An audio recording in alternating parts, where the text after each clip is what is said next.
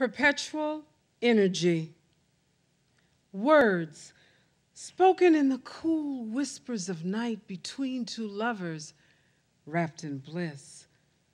Words spoken in soft, hushed tones to soothe frightened children, crying babies, angry husbands.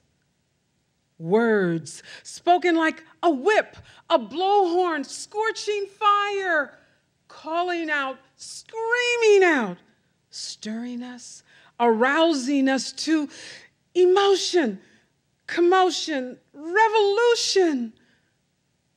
Words spoken to the minority by the majority.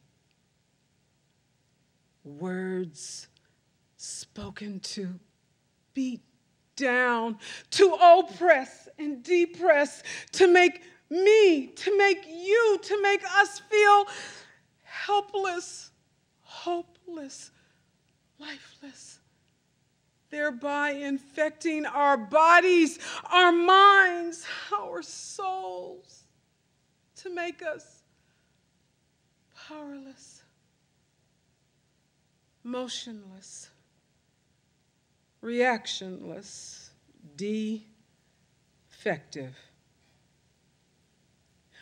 Words spoken by a mother to a daughter, by a father to a son, attempts to build up their child's young life, but because of mom, dad's own brokenness, their own betrayal, their own hurt and pain and disappointment, produce adult children with shattered, fractured life, without faith in self, overwhelmed by inner voices of condemnation, not good enough, not worthy enough, never enough.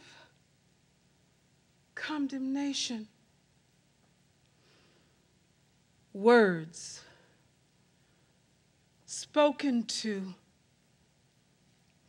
twisted truth into bittered lies, lies into tragic truth, right into wrong, and wrong into right, to trick, deceive, all spoken with smiles and grins on faces, over waves, transmitted by cell phone, YouTube, Facebook, Twitter, heard by me, heard by you, heard by us.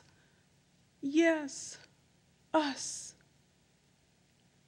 But his word speaks to my past, my present, my future, changing, reshaping, transforming, penetrating every crevice of my heart, my mind, my being. But his word, I came that you might have life, created me, created you, breathing life unto us all.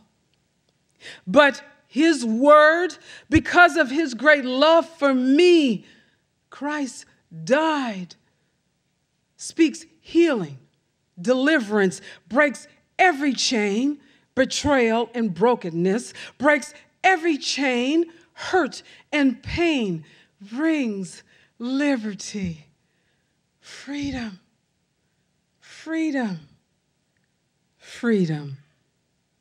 But his word cleanses, saves, blesses, anoints. When? Always.